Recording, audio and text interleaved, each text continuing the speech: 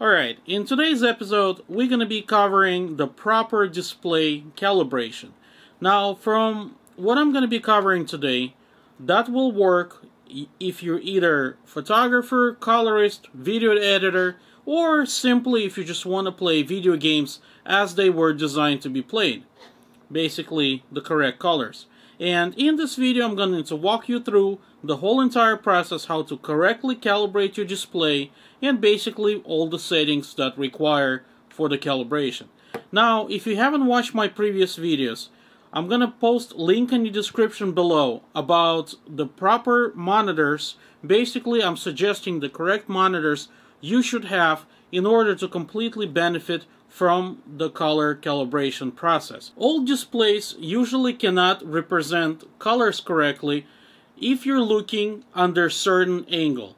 Now, if you have an IPS panel, you don't have that problem. Basically, it's like a cell phone. No matter how you rotate, you're still going to be seeing accurate colors.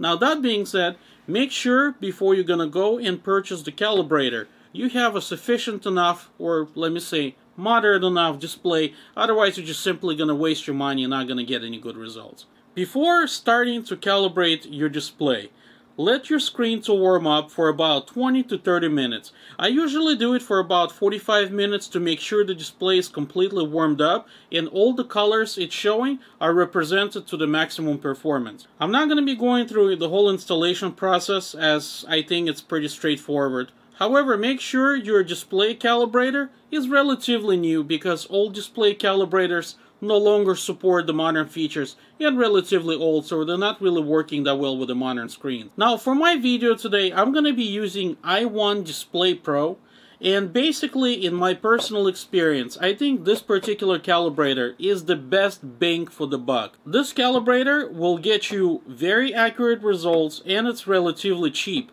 comparing to professional calibrators that can cost a couple $1,000s. So, in my opinion, this is the best calibrator as of right now on the market that you can purchase within the reasonable amount of money. So let's jump into the windows really quick, and I'm going to walk you through the entire process. Before we're going to start, make sure to select your display that you're choosing, whether it's going to be your primary display or secondary display.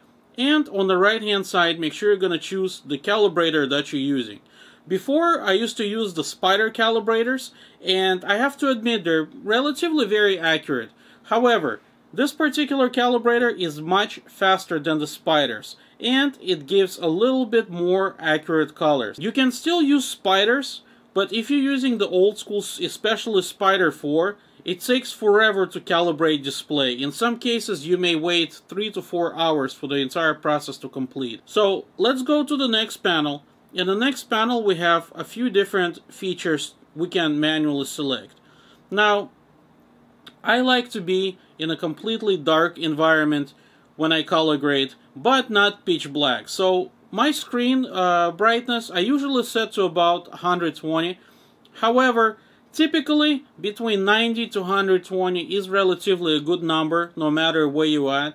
So, I think it's a very decent average number to select. So 120 always been working for me. So again, that's up to you.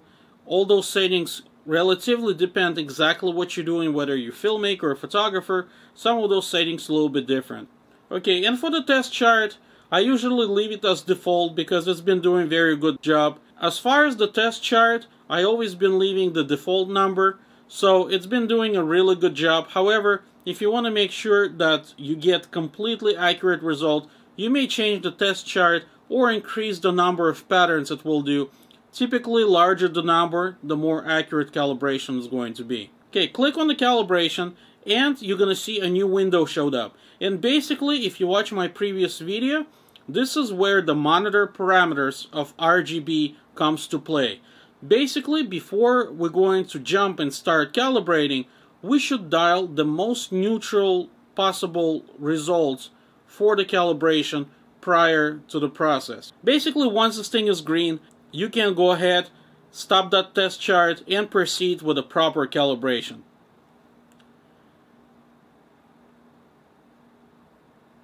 Alright, hopefully this video was helpful for you guys.